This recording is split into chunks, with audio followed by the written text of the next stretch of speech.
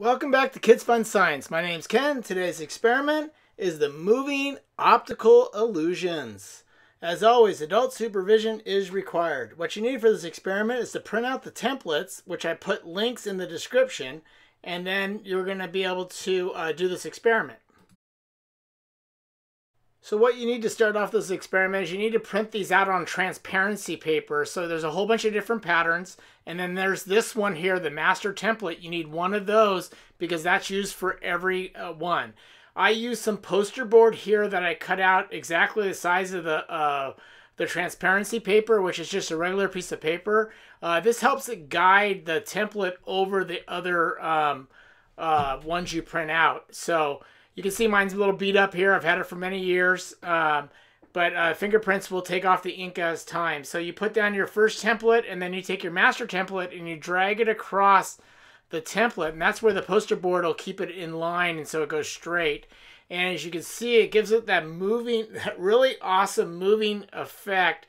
So the optical illusion looks like it's moving or going down a hallway. And for this example, and if you pull it back the other direction, it looks like now now you're going down the hallway before you were exiting the hallway. It's just this really awesome effect, and just incredible. And you can do this with different templates that I have in the descriptions. Here's one of my favorite ones here, the cat. And as you can see, as you go slower, the cat will slow down, or if you go quicker, the cat starts to run faster. All these templates I got from Brusspup generously provides these on their website, which I'll list in the description below. They're incredible. These people put these together. It's just amazing. And you'll be able to print them out on transparency paper and do them yourself. Our brains are really complex, right? So they're constantly processing data coming all in from all our senses, and our eyes provide that input, and it sends a huge amount of that information to our brain, which is actually rather astonishing as it figures out everything it's brought into. To see motion, you need at least two objects so that one can move relatively to the other. Sometimes one of those objects is you.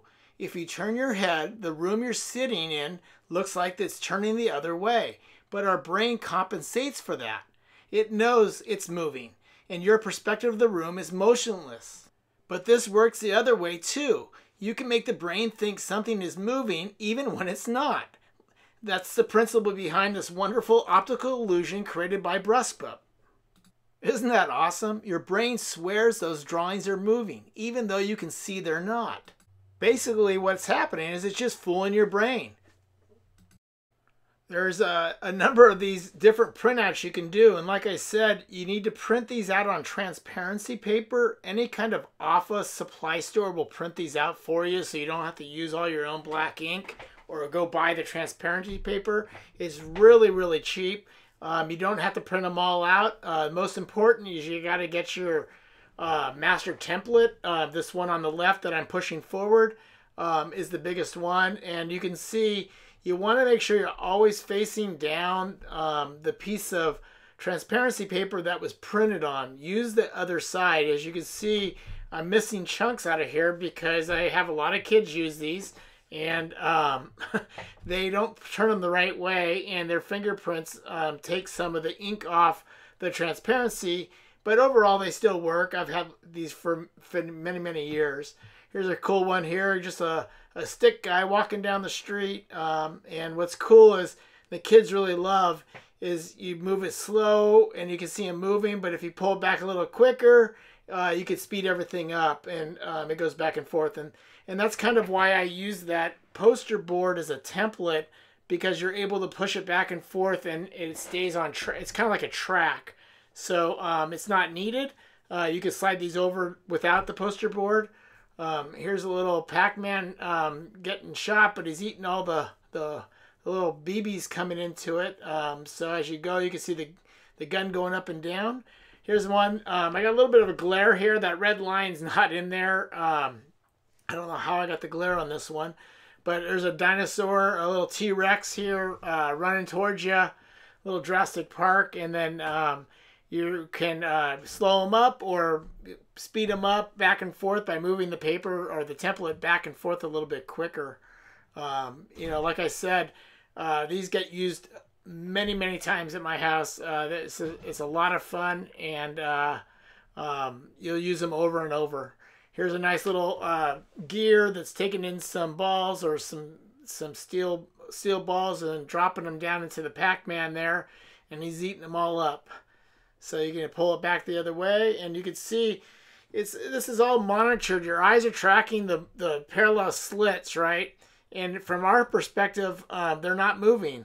But when the slits are evenly spaced like they are, and others come in between it, then it repeats. The slit in the line moves over the part of the drawing behind it, and so our brain sees the animation even though the drawing's not moving. Here we're smashing those balls down and making them flat. A little production line here, that's pretty cool. And we got a couple more, and this is one of those fun optical illusions that just fools your brain, and absolutely kids will love it. I hope you enjoyed this video. Please remember to click thumbs up and to subscribe, and thanks for watching. There's one more right after this.